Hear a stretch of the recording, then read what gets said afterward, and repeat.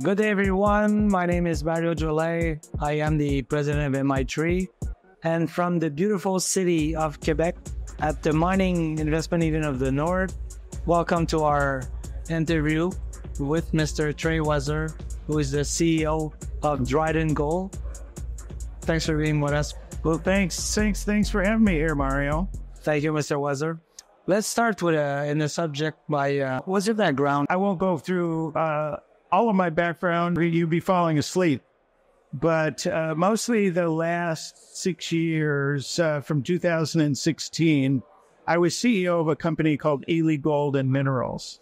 And in 2016, we sold a property that we had, and we pivoted the business model there to a royalty company. Became Ely Gold Royalties. Okay. And we built that company up from a $6 million market cap in 2016. And we sold that company to Gold Royalty Corp for $300 million in 2021. Wow, that was interesting.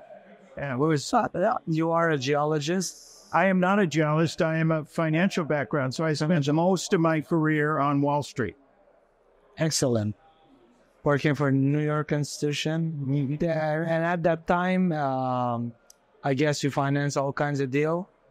I was involved in financing mostly for corporations back from the 1980 to the year 2000. Yes. So I guess you financed mining project all over. And yeah, it was actually my background in the finance was not mining oriented. Okay. I got involved in mining after I retired from Wall Street. Became very interested in gold investing in maybe 2003, 2004, and then got involved with started getting involved with the companies. Yeah. Okay, very good. And Dryden Gold is born from your interest to get into the sector. You saw the opportunity, like undeveloped or unexplored area. Talk to us much more about that. Well, interestingly enough, when we sold the Ely Gold Royalties, my intention was to retire.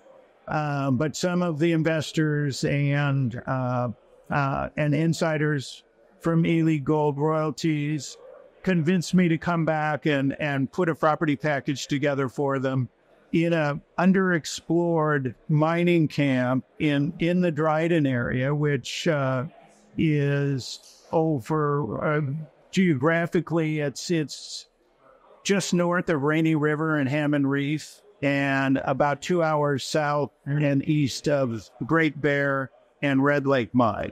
Yeah. So it's in a very prolific camp. The only ones who had actually been doing much work there was a company called Treasury Metal. Yeah. And Treasury had built up a large low-grade deposit. If you're enjoying this video, I'm asking you for one thing, and it's to subscribe to our MI3 channel. We're making a huge effort to bring more life into small cap stocks with a huge focus on mining. So comment what your thoughts are on the video as well. And thanks so much for the support. We noticed some activities with Treasury. We saw First Mining do for a Springpole project, and along the trend lately, Heritage Mining. And you guys are much more to the north. Is that correct? Well, we actually have consolidated a property package that, and one of the reasons this camp has historically been underexplored is it has been very fragmented with the claims, all owned by different people. When it was historically mined at the turn of the century around 1900, it had about 12 mines on our property, all operated by different people. So the claims have always been needed to be put together in a package where it can be systematically explored and apply the kind of geological interpretation that our team has learned working at Red Lake and Great Bear. I know that Red Corp had a presence in Red Lake, obviously. Some other major company, Los Alamos. Were you, close to, project where you got some land out of the corporation, or? We really, it's just been kind of a piecemeal. I started with this, with a small group of investors early 2022. So really been, as a private company, spent 2 years consolidating the property package. And that was a combination of option agreements with cross sectors. We made a purchase from a company called Manitou Gold. Okay. And they had done some work there. They're the only ones who really have done any modern day exploration there. And then since then, we've added with some other property purchases and some staking and stuff. And today we own a very strategic land package. It's about 60,000 hectares, so very large. Wow. And access to the north is Treasury Metals. And they've recently announced a merger with Frank Justra's company called Black Wolf Copper and Gold. So that project is going to get new life. And then we've also seen a new neighbor come into the camp in Kenorland Minerals, who's a very premier prospecting company. And so we're very glad to now see some activity in this camp. And the infrastructure there, Mario, is really incredible because the Trans-Canada Highway goes right through the property. The town of Dryden is a mining town. A lot of people who work at Red Lake live in Dryden. And there's a highway from Dryden right down to the main part of our project.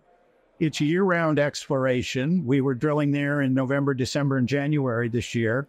And we were driving a pickup truck to the drill rigs. So, there's no helicopter support. It's really quite incredible where it is. And yet the high-grade gold occurrences on this property, the Manitou kind of grade. I saw some very high grade. Yeah, it's stupid high grade. They had an intercept of 53,000 grams per ton over a half a meter. And that also, when that was, the full intercept was 3,500 grams of gold over 8.5 meters. So, and only at 75 meters. That would make it like a 75 meters deep. So what we're looking at is high-grade gold near surface that just has never really seen any modern exploration.